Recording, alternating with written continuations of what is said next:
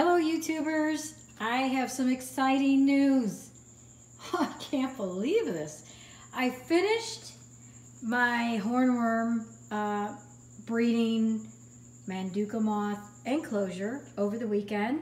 So I figured I had another week or so before any of the hornworms that are in their chrysalis mode emerge and dry their wings and are ready to make babies for me. But guess what? I had 2 of them in this glass container or this glass unit that I really didn't think made it. It was prior to my redoing the big unit.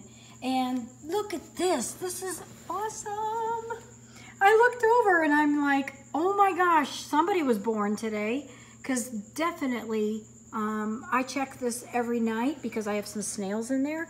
And I really didn't think it had been about 3 weeks. Sometimes they just don't emerge, you know. Sometimes they just don't go to the next level. So you do see that where they just, they don't make it. But guess what? Look at this. I am so excited. Look at this. That, my dears, is a beautiful, beautiful, brand new, just emerged MANDUCA moth. Now, ironically, here's the other one right below, right here. Sorry about the schmutz on my glass. Right here, okay? They are so gorgeous. They're drying their wings right now. They're both large. So, I don't know. We might have babies sooner than we think. It's a we now. You know, you're with me now. I'm just so excited. This was such a surprise. I honestly just kind of figured they weren't going to emerge. But there they are in all of their glory. They are so beautiful. They're good size too. So stay tuned. We've got some action happening sooner than I thought.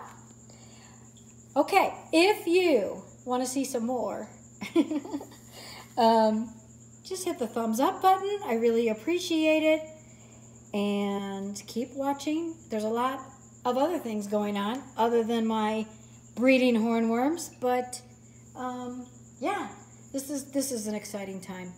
And I'm going to show you how to do it as well. So hit the thumbs up button, hit the subscribe button, and remember, God is great. Have a blessed day.